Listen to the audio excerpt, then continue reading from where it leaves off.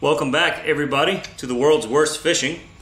I'm Chris Jones, and drums have nothing to do with this video, but I enjoy playing. So anyway, today we're going to be showing you probably the most, I would say this has to be the most versatile mold I've ever seen, hands down, I can only be talking, of course, about the core shot stickworm mold. Okay, this is the one that makes the cool core shot effects on the stickworms, where you have an outer shell color and then an inner color. So it has this really cool effect, and for those who may not know, that's called a core shot.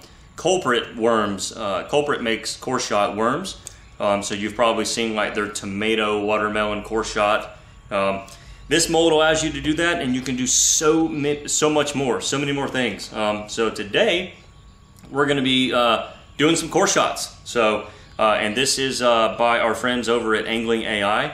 They are just innovating so many cool things for the home tackle crafter, and this is, I think, just one of his just grand accomplishments right here. So. Without further ado, we're going to be demonstrating the Angling AI core shot stickworm mold, and it's a real beauty. So we're going to go ahead and jump on in. Okay, so what is this thing? This is what it looks like.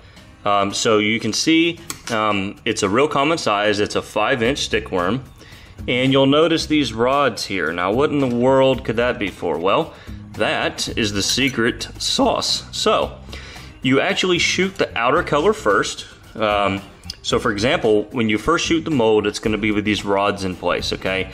And you lay the rods in place. There's only one way they can fit. And basically what you're doing is you're shooting the outer color, which obviously fills in the cavity around this rod, okay? Then when you take the baits out, just imagine the bait is over the rod. You then slide the bait off the rod. So now you basically have a hollow stickworm. And then you place it back in the cavity. And then now whenever you fill the next color, the only place it can go is through the center of the worm, filling in that core. And that's how you get that core shot effect. And buddy, let me tell you, it is cool. We have a half measuring cup each of dead-on plastic worm blend. We're making relatively, we're just going to do one run of this just to demonstrate the mold. And so we don't need much plastic. I'm actually going to do a laminate core shot. So we're going to get all sorts of effects here, and I think it's going to look really nice. So anyway, we're going to heat these up. We'll meet you back when they're cooked. We'll add some color and some flake, and then we'll get started on how this mold actually works. Okay, so while the plastisol is in the microwave, we need to remove these rods. All right, and we need to lubricate them because we want the bait to be able to slide off the rods so that we can then put that shell back into the mold. Okay, so Josh at Angling AI, he recommends just any sort of lubricant spray, just some cheap spray lubricant. Anything really works. Actually, yeah, hold on. Almost forgot I have this. So I have some actually like really expensive lubricant. This is Interflon Fin Super, and so I'm going to lubricate my rods with that. However, you can always just drizzle some worm oil on them, and just kind of rub it in. Anything that's going to give a good lubrication, because you don't want the baits to stick to the rods too much. So anyway, we're going to put these rods back in, okay? And like I said, there's really only one way they can go. However, if we look close, you can see the tip of that one is all the way in, and this one's not. So push it all the way to the side. All right, that way you kind of cap off. That way you kind of cap it off. That just seems to give me the best effect.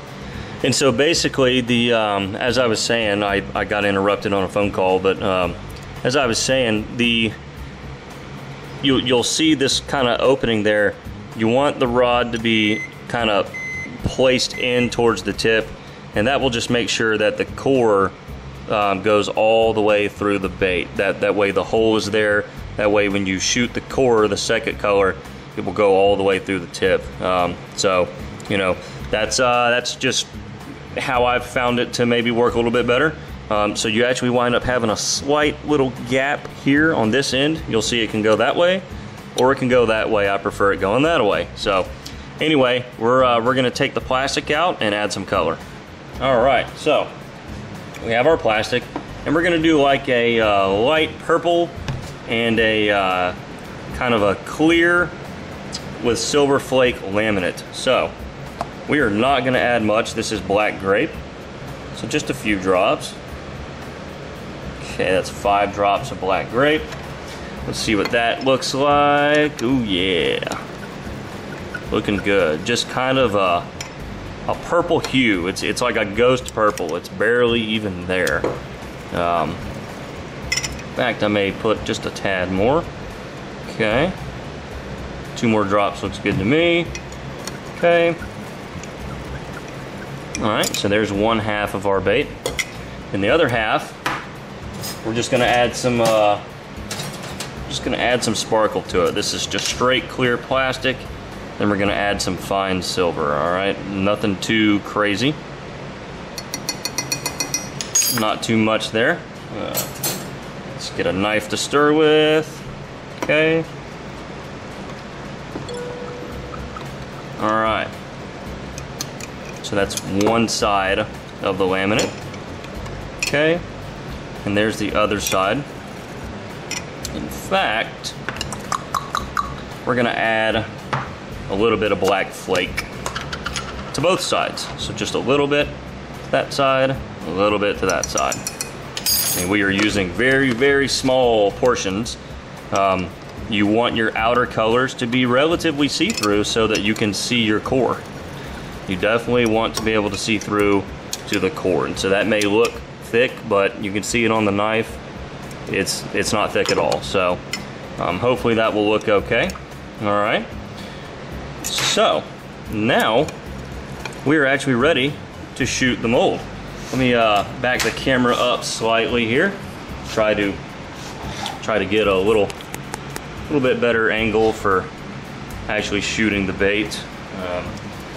And then let's see. Let's get both gloves on.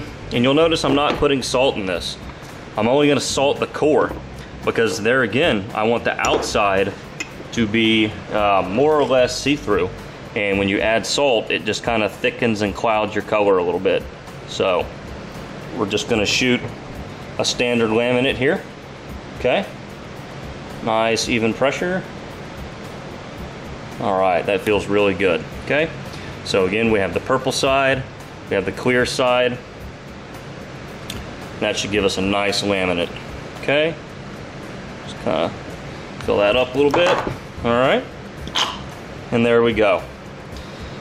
And now what we're gonna do is we're gonna take one of these cups, we're gonna empty it out, and then we're gonna make a chartreuse core or something like that. That's what I have in my mind so far. I may change that once I see the actual shell of the bait.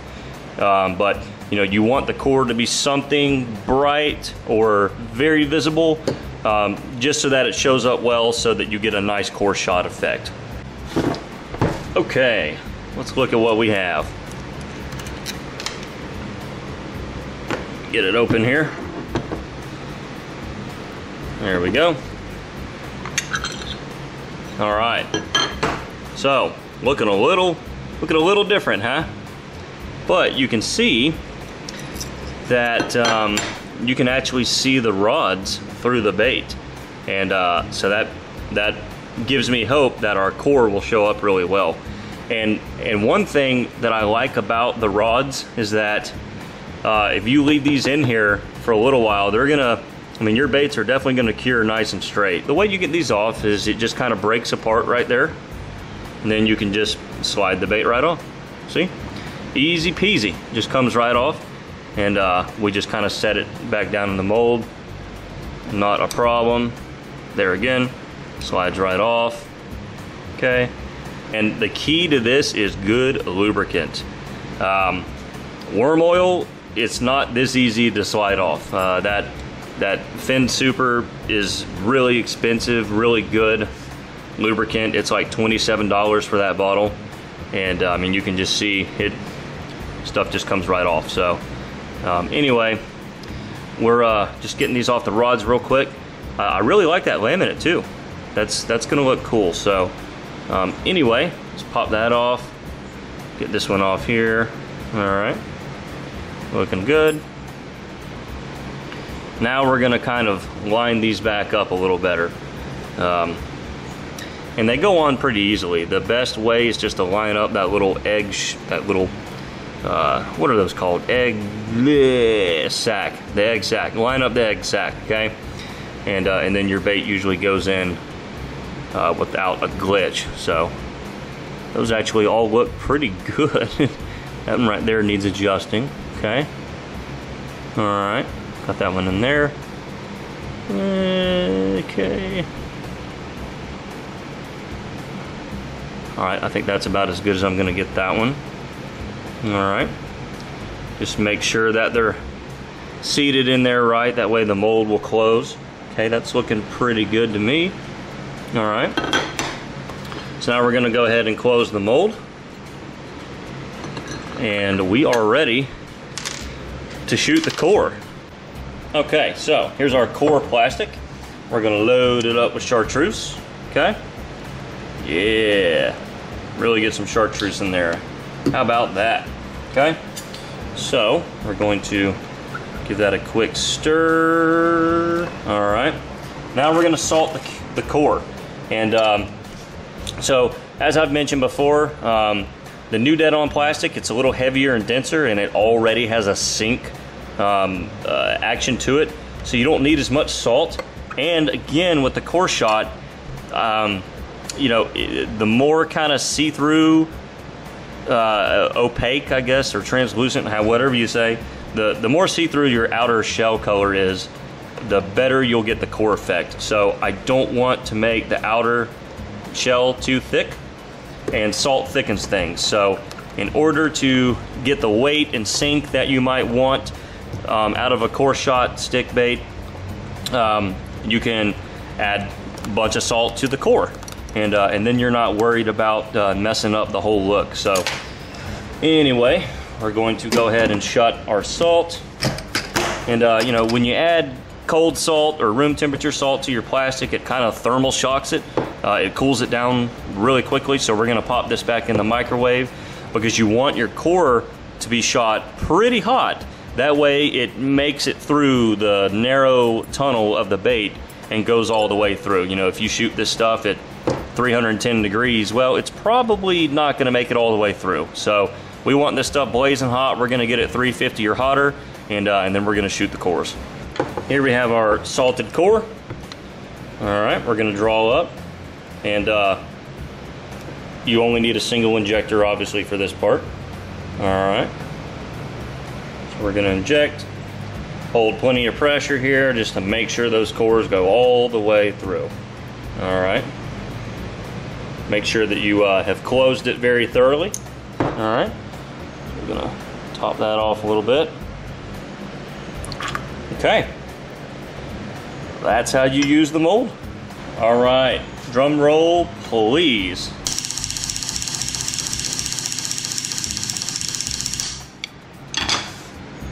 See if we got anything good. There we go. Come on. Oh yeah. Check that out. That is pretty dang sweet. So, now we can take them out and look at that. Kind of have the one side without the silver in it, the purple. Then you have the clear side with the purple. So, take them off the through there. Look at that, guys. Don't know how well that's showing up. In fact, let's get them over a white surface. Yeah, you know what? I don't even know the best way to show that here. That's what we get. That is just unbeatable, guys. It's just the coolest way to make a stick worm.